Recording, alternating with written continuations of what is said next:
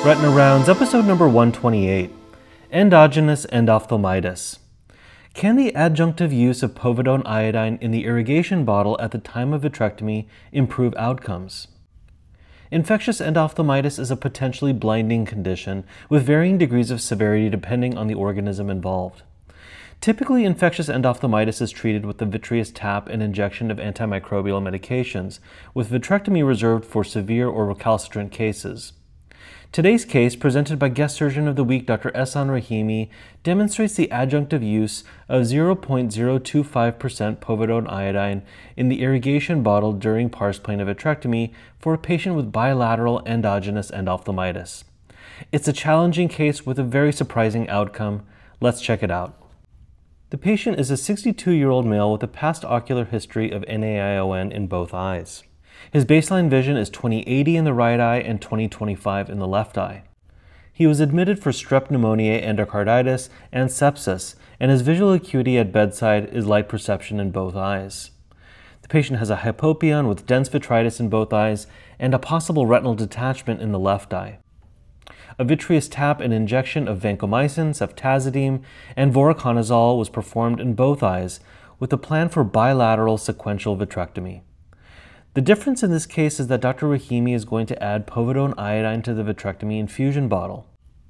To achieve a final concentration of 0.025%, 2.5 cc's of 5% povidone-iodine was added to a 500 cc BSS infusion bottle. The process is demonstrated here by Dr. Morteza Adam, also a vitreoretinal specialist based in Colorado. So let's check out the case first, starting with the patient's left eye. You can see here that trocars have been placed, and during the core vitrectomy, a choroidal detachment is noted, and this is because the vitreous condensations are clogging the infusion line in the infratemporal trocar site. So an additional trocar is placed, the infusion line is replaced in this location, and the vitrectomy is carried out, and those choroidal detachments settle down. You can see here that there's dense vitritis with preretinal membranes. Attempts are made to elevate the hyaloid face, the vitreous is shaved back, and the PVD is extended 360 degrees. Now, perfluorocarbon liquid is used to stabilize the posterior pole. You can recall that preoperatively a retinal detachment was identified, and you can see here a supratemporal retinal break around an area of vitreous consolidations and chorioretinal infiltration. So this area is thoroughly shaved, and air fluid exchange is performed through the retinal break, and laser is applied around the retinal break. In this case, silicone oil is used as a tamponade agent, and that completes the case for the left eye. Now let's move on to the patient's right eye.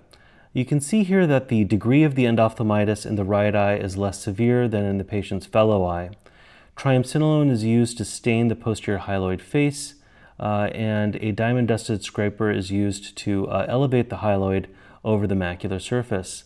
You can see that there are dense consolidations of infectious material overlying the retina, and this is all being carefully elevated and removed using the vitreous cutter. Now you can better see the hyaloid face, which is being elevated, and the PVD is extended in all directions 360 degrees using a combination of the vitreous cutter and intraocular forceps. Prophylactic peripheral endophotocoagulation is performed, and the patient is left under air.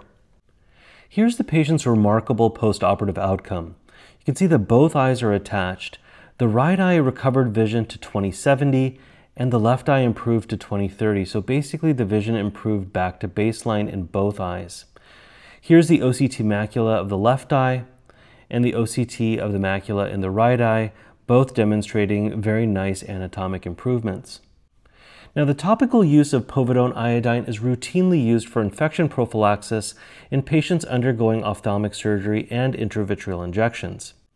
In this paper by Dr. Nakashizuka and colleagues published in Retina in 2015, an in vitro study demonstrated bactericidal effects within 15 seconds of exposure for povidone-iodine concentrations of 0.01% and above.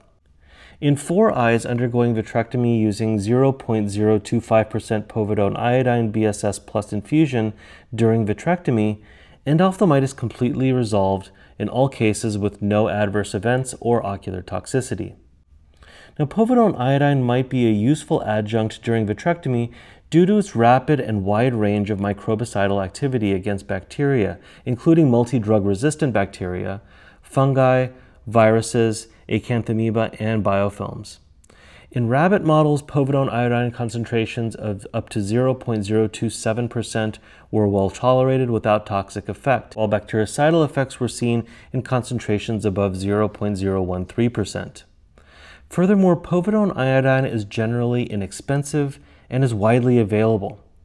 While more data is needed to demonstrate efficacy and safety, this case and others demonstrate the potential for adjunctive povidone-iodine infusion during vitrectomy to improve anatomic and functional outcomes. Dr. Rahimy and colleagues are currently preparing a retrospective study on their outcomes using this technique, and we look forward to learning more in the coming months.